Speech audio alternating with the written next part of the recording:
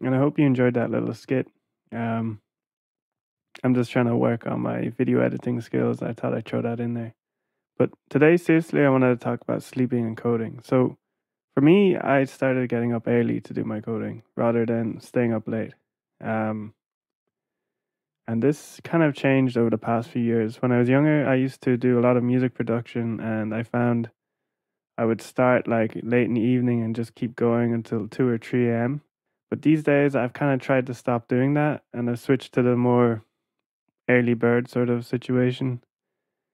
Like you see a lot of YouTubers now, they're always going on about how they get up at like 5 a.m., 4 a.m., 3 a.m., some ridiculous time.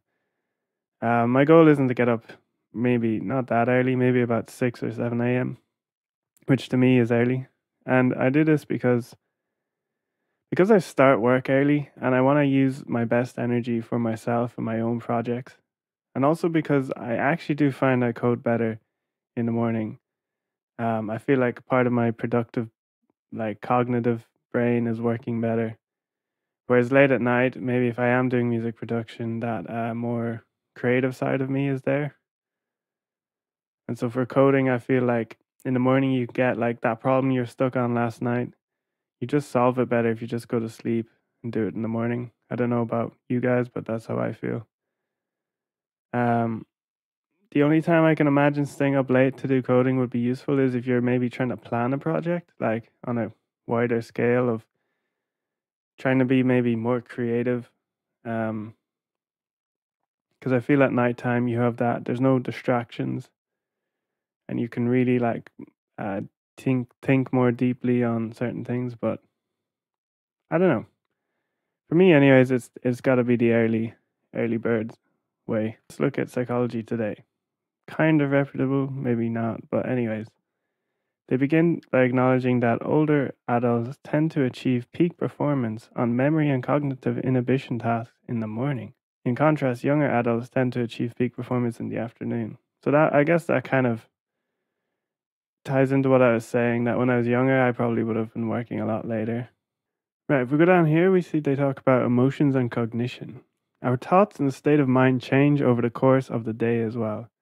Research reveals we are more likely to be ambitious and self-confident early in the day, as opposed to late at night, early morning, when our thoughts might be more existential or filled with negative emotions. So I find this interesting because I find myself more creative at night.